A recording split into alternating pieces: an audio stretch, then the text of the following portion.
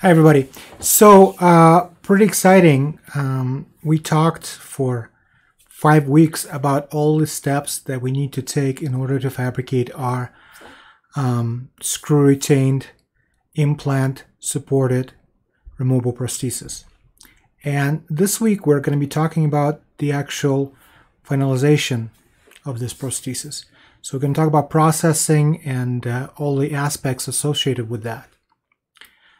So hopefully, after we did our try-on on the bar, we checked everything, made sure our aesthetics and phonetics are correct, make sure our centric occlusion is correct, make sure, very important this step is, to check if your excursive and protrusive movements are balanced. Because remember, if we have those issues, if in protrusion and lateral intrusion we have some kind of issues, because of the patient not having any kind of proprioception and everything being screwed in right to the bone and being able to produce a lot of force, that's going to cause some issues. So make sure you double check, triple check everything before you do that. So once the case comes back, we are ready to start processing our case. However, before we do that, let me talk to you just a little bit about the process of fabricating a drilling guide for our posterior teeth in this case. Remember that I do not put access holes through my posterior teeth or teeth that are sitting right on top of the access holes of the bar.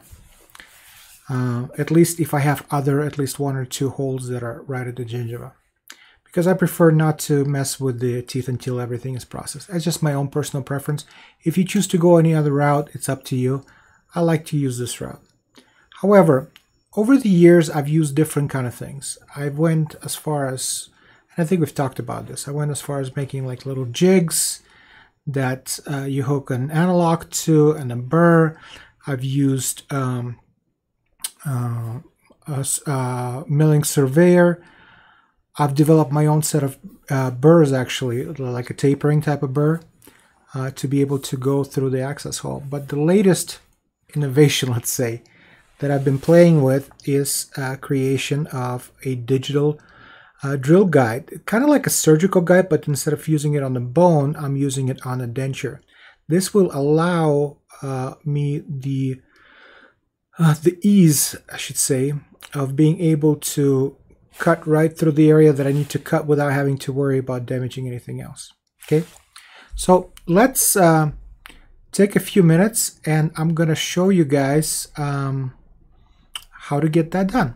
Okay, so first things first, what we're going to do is we're going to modify some analogs, and the way I modify them is I take the very bottom parts of it and I thin them out. And if you look at the video, you can see that the very bottom portion, or in the video, very top portion, is a little bit more thin, more rounded. And then I will attach those analogs to the denture right where those teeth are that need to be drilled. I just attach them by melting a little bit of wax. Okay, once that is done, I'm going to do my scanning. Okay, the scanning video is a little confusing because I'm showing you that I'm scanning the analog side first, and then I'm scanning the tooth side. In reality, it was actually the other way around. I actually did 3 scans because I wanted to make sure I have a good analog side scan and a good tooth side scan. So I did 3 and bound them together. But nevertheless, I'm just getting a little bit off topic, and I want to make sure that I kind of show you everything what I did. Okay, so I did that scan. I made sure everything is looking good. And then I imported that into Mesh Mixer, which is a free program that I've talked about a little bit, that allows me to fix scans. Because if I import stuff into 3Shape without fixing that scan from my DOF scanner, a lot of times things don't work out too well. So now that I'm in 3Shape, I'm able to design my little drill guide. And I'm using my custom tray module, and I'm simply showing thickness of the tray to be about 2 to 3 millimeters, depending what you want to use. And there's no space for impression material. So you set that at 0. And what I'm basically doing is I'm lining up my holes, because in the custom tree module you can choose holes which are going to be 4 millimeters in diameter by 5 millimeters in length.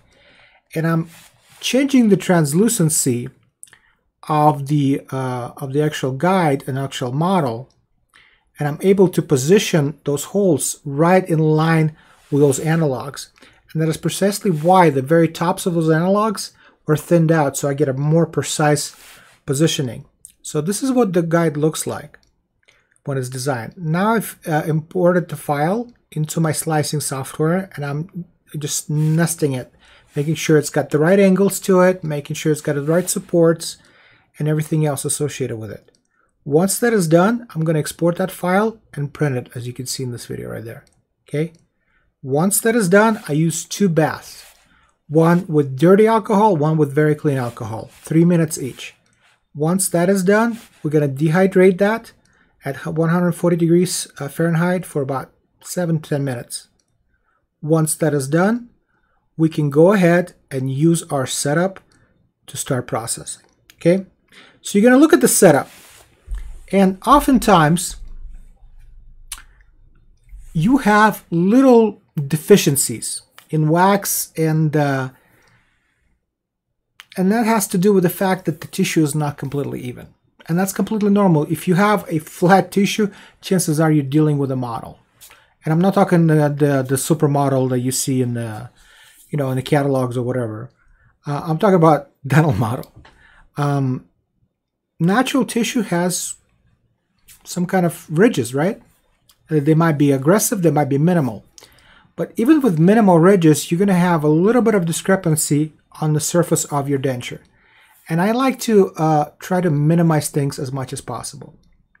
So that's why I will take my denture, I'll examine it, and I'll look and see if there's any issues that are just somewhat minimal. And what I'll do is I'll take my goat hair brush, and on low RPMs, about 5,000, I'll go ahead and try to smooth things out just a little bit. And then I'll go with my hot air gun, that really small one, the one I can adjust the heat and the temperature very precisely, and I'll just smooth the wax just slightly. Okay. Once that is done, I'm going to be attaching 2 analogs. Remember, because my back teeth are covered, right? So the bar has Teflon tape in there right now, and there's just teeth sitting right on top of it. There's no holes of any kind.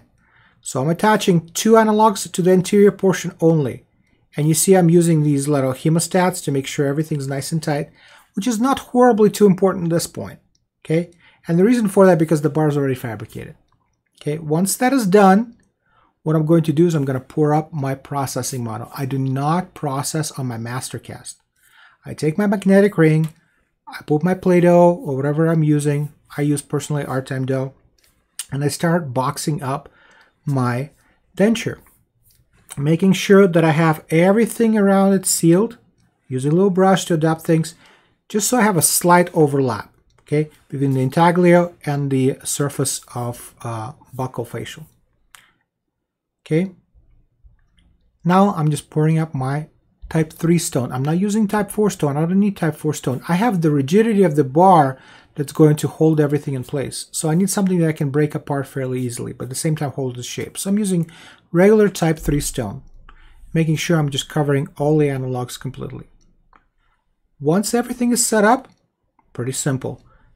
Take apart the ring, take apart the dough, remove it carefully. You don't want to damage things, don't get too aggressive. As you can see, I'm using a little brush just to kind of brush things away. I don't want to horribly damage my wax up because I took a lot of care getting it done. Okay, once the model is clean, make sure you trim it so it fits into the flask. I've made that mistake before. Make sure you have enough vertical space also. Okay, so once everything is done, go ahead and mix your stone. I'm using a regular flasking stone. This one's type 3 from High Tech Dental. I think it's called flask stone. Mix it up to proper proportions, and do not overfill the bottom. Just put enough in there so you can nest the model with the denture nicely on there. Be aware of the flask itself, okay? Make sure you're not too close to the top. Make sure your plane of occlusion is as even as possible so you're able to deflask things a little bit easier, okay? And go ahead and start smoothing things out as soon as the stone gets a little bit harder, okay?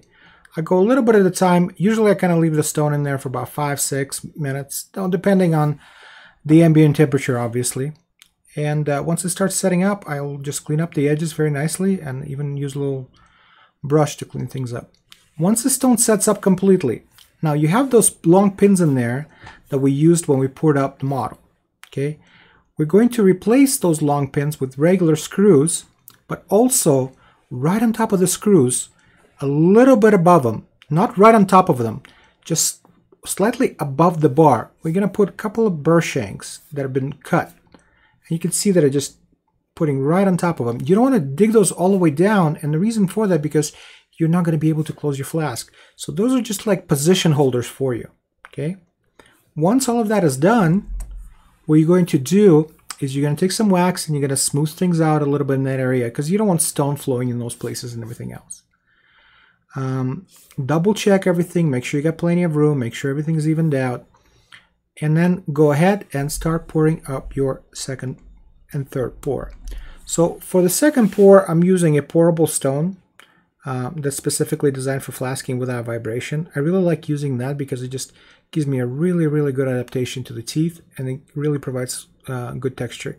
You can also use putty in conjunction with stone. You can use any kind of processing technique that you're comfortable with, as long as you're using a proper acrylic. Okay, what you have to understand is that these are hybrids, and they are going to be absorbing a lot of forces. Okay, if you're going to use some cold cure acrylic, make sure the type you're using is going to be a high impact cold cure acrylic. Because if you're just going to use something that you would use for a flipper or something like this, it's going to fall apart on you. As well as you need to realize this is going to be in the patient's mouth for a long period of time. So you want to make sure you use something that's going to be more stain resistant. In my case, I prefer to use a high impact acrylic, which I will later on cover with glaze. Okay. So once you did your second pour of stone, what I generally do is I'll wait about 4 or 5 minutes till the stone starts to thicken, and I'll start uncovering the tops of the teeth. And the reason I do that, it actually helps me deflask things a lot easier. And this technique was used widely when they were still using porcelain teeth. And because I use because I'm using Vita linguiforms and XL anteriors, they're highly filled ceramic tooth. So that makes it highly wear resistant. However, they're not as impact resistant to lateral forces. Okay. So by opening the tops of the teeth, I'm able to minimize lateral forces on those teeth while deflasking, so I don't chip any of them or I don't crack any of them. And that's why it's also important to get things balanced very well before you start processing things, and after you process things, both on the articulator and intraorally, so you don't create those lateral forces, those chipping opportunities for those teeth. Okay, because I'm trying to use a harder tooth here for one simple reason. If I'm going to use a softer tooth, because the patient is going to be exerting a lot of forces, well, chances are they're going to be exerting a lot of forces, they're going to wear down those teeth fairly quickly. I do not want to do that. I want to make sure it lasts as long as possible. That's why I'm going to use a tooth like that. Okay. So once the second pour sets up, you put your separator on and do your third pour. You can also, if you don't want to wait, what you can also do is during your second pour, after you open up those teeth, go ahead and put a piece of not soft tissue. Got a little confused. Tissue paper, something you use on a daily basis, something you have around the house, something you have around the lab. What it's going to do is it's going to absorb some moisture and pretty much become a separator between those two layers, so you don't have to wait for things to dry up and anything else. So put a piece of tissue paper and go ahead and put your third pour right on top of it. Okay. Then I usually wait about 25 minutes to get things done, nice and the stone sets up and everything else. And the thing I do that's a little bit different from most people, I do not use a boil-out tank. What I use is my pressure pot without pressure. So it's a very interesting system. I have a boil-out tank, but I don't use a boil-out tank.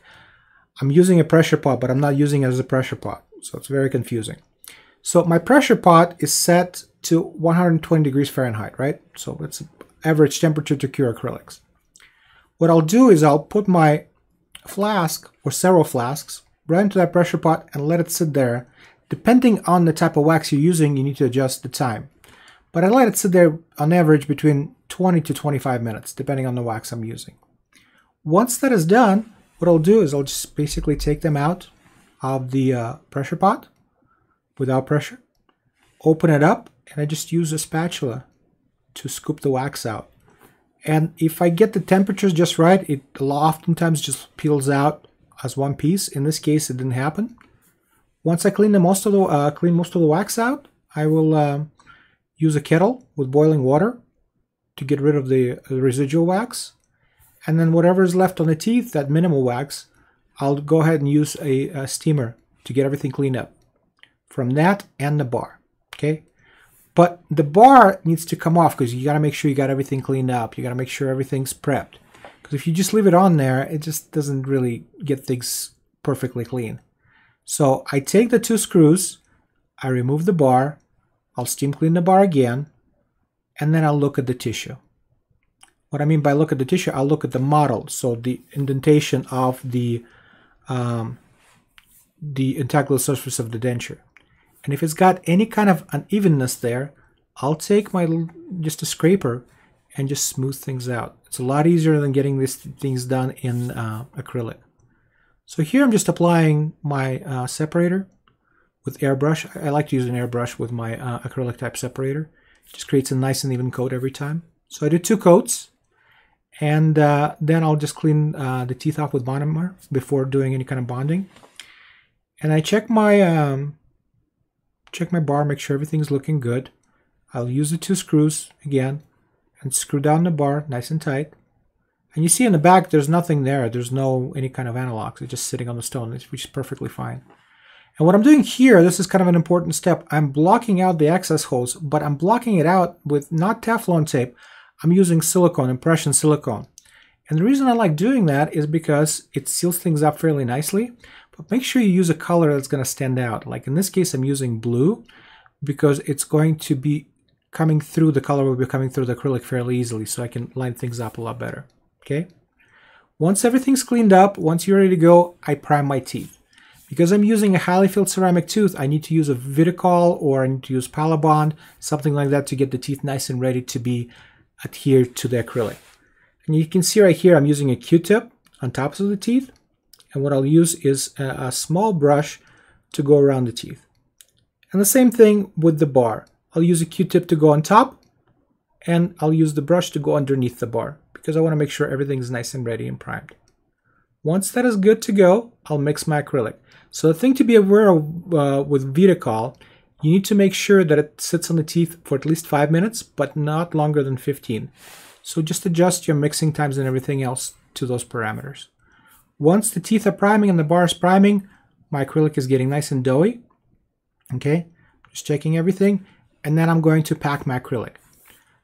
Oftentimes people will do trial packing, and I've done trial packing for years.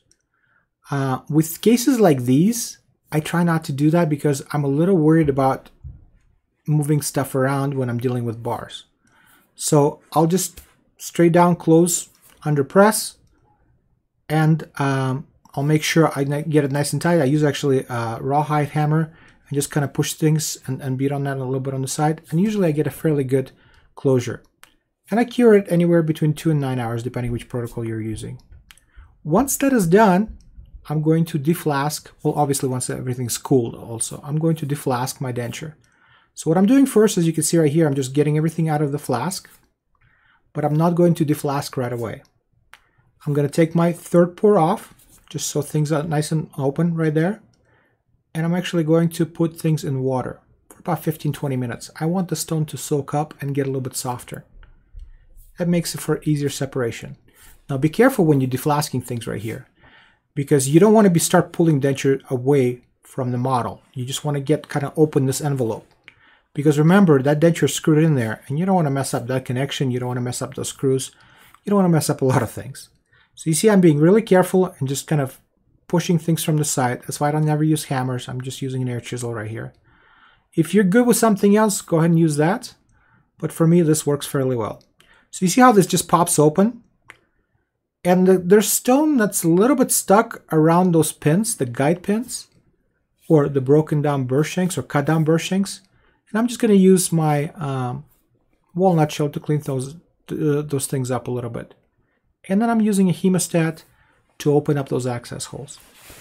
Once that is done, I'm going to use a burr, number 8 burr, but remember, you have to be careful. So I'm using this about 5 to 10,000 RPMs to open things up. And I pretty easily can remove the denture from the model. From this point, I'm just looking at things, making sure I'm going to start cleaning things up. So at this point, I'm going to utilize my drill guide that I've made, that I've printed. Now you see I'm using like a little guide sleeve right on top of it, which fits into that 4mm hole. I just made that myself from tubing that I got at Home Depot. And I'm just lining things up very easily and going in with a scaler. And I'm using loops at this point. You see that light shining through? I like to use loops when I'm doing things like this to open up all 4 access holes. Once that is done, I'm going to start my polishing procedures. But be careful. You have to understand that you just opened up and those interfaces are out there in the open. So first things first, you want to make sure you clean up those interfaces. And there's a video that's also posted that wasn't done by me, how to use a scalpel to the blunt end of the scalpel to clean up acrylic around the interfaces. You can also use burrs that are non-cutting on metal but cutting on acrylic. They're made out of some type of plastic actually to get things cleaned up. Once that is done, you want to protect those interfaces when you're going to be polishing acrylics, when you're going to be cleaning stuff around and doing things like that. Okay, so you see right there, that's exactly what I'm doing. What I'm going to do is I'm going to follow the same protocol I follow when I'm sandblasting my bars. Okay, I'm going to put the analogs with pins and I'm going to cover the analogs with heat shrink tape. Once I got everything covered, I can start easily working around with my burrs, what kind of burrs I need at that point. You know, usually I'm working with silicone polishers, wheels of some sort, and just getting things smoothed out, making sure things line up, making sure things are going well. Okay. Once everything is polished up, I will generally just pumice things first, and then also check and make sure things are fitting nice and well onto the model, because you know sometimes you have a compression on the soft tissue with wax, and then with acrylic it might not be sitting down all the way. So I check things a couple of times. Usually I'll check things before I'll start polishing just so the analogs are not in the way, and then I'll just double check things after I polish everything up. Okay, so you see I'm just checking, making sure that it's all sitting. I'm going to check my occlusion again, making sure everything closes. Now for this particular case, I haven't processed my upper denture yet. And the reason for that is that my upper actually wasn't planned properly. So we ended up doing a hybrid on hybrid. So it's got acrylic teeth in the front and on the bicuspids, but the molars are actually zirconia because I didn't have enough room for the acrylic bar.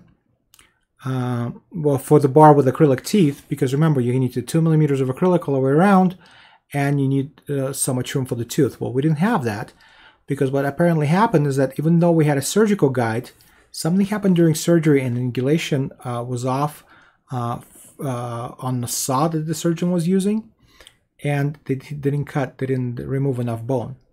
So we decided to do a denture that's going to be part acrylic teeth and part zirconia teeth. So here I'm just checking occlusion, but my posing is still in wax. So I check everything, make sure my centric stops are good, and I'll just, you know, put my analogs back on and just start doing the final polishing. Okay, you can do this step beforehand, but the problem is if something's off on your adaptations, you might have to repolish things. So I decide to do it afterwards. Okay, I usually don't do a final polish with hand polishing. I will glaze things. And the reason for that, and I've talked about this a little bit, the hygiene is very important for the patient. And no matter how well you polish acrylic, it's just polished acrylic. When you're using a light cure glaze, in my opinion, you're able to seal those margins a lot better. And it will last anywhere between a year to 2 years. After about 2 years, you want to reapply that glaze because it's going to start peeling off. what it's going to do is that the glaze is going to reduce the roughness coefficient. Now, in order for plaque biofilm not to adhere to your denture, the roughness coefficient needs to be below 200. Unfortunately, the glaze is not able to get below that point. It's slightly above it, but it's still lower than a polished acrylic. So what it's going to do is going to seal everything. It's going to make sure that the stuff doesn't get stuck to your denture, make it more cleansable, and also a little bit more aesthetic. So here, I'm just holding the denture. The analogs are still on top of it. I just removed the heat shrink because I want to protect those interfaces. So I'm just holding the denture by the analogs, and I'm applying acrylic in a couple of different spots. So wherever I can grab things a little bit easier, I'll do the coat there, and then I'll light cure it for about 1.5 minutes. In the light curing unit, that's got 365 to 405 nanometers wavelength. And then you can see I'm applying stuff to the facial. I'm not glazing the teeth. I'm glazing right at the dental enamel junction. Dentum enamel junction, sorry. Just so I don't have any issues with leakage all the way around. And you can see like at certain spots, like I can't grab things anymore. I'll just put in that little curing table and I'll cure everything. Once everything is cured, I'll use a high shine polishing compound, which in this case I'm using palette polish with goat hair brush and just a little buff. And here you can see, if you look closely, you can see that all the acrylic teeth on the upper one are placed, but this denture is not finished yet. This is kind of a pre-finished stage after processing. But I've lined things up and everything's ready to go for those zirconia crowns that are on the bottom to get cemented. Once everything's cemented there, I will go through the same protocols of polishing, getting things prepared, and also getting things sealed. Except with zirconia, I will be using a MDP primer just to bond things a little bit better to the metal when I'm utilizing my composite cement.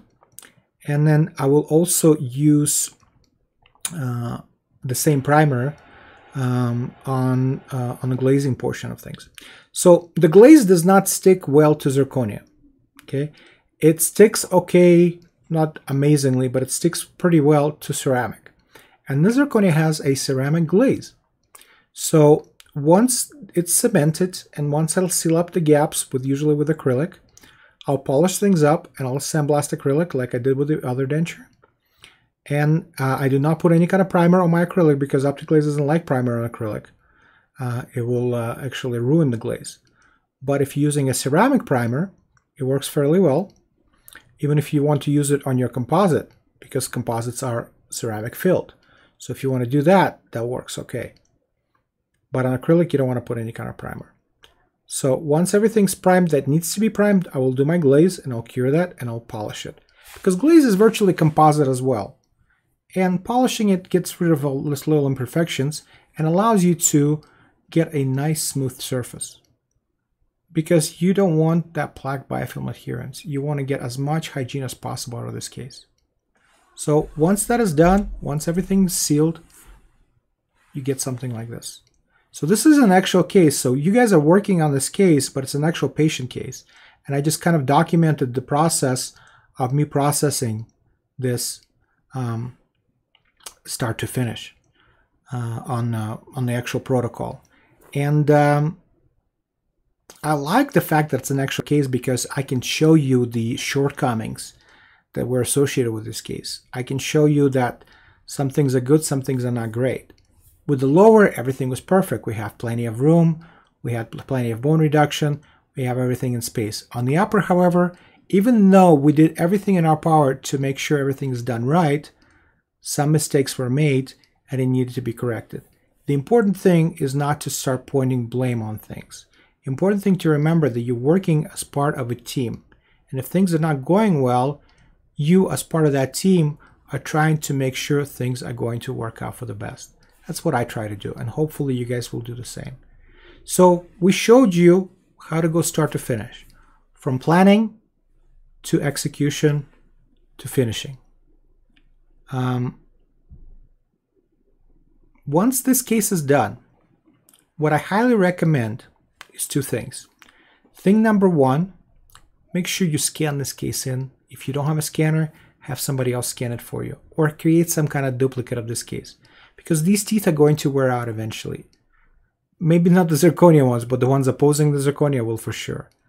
And you will need to rethread this case a couple years down the line, maybe 5 years, maybe sooner.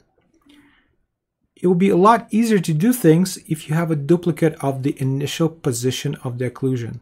You can just cross mount things, strip the bars off the old teeth and acrylic or composite, whatever you're using, reset teeth, because you'll remember which, hopefully you have this written down, which mold you were using.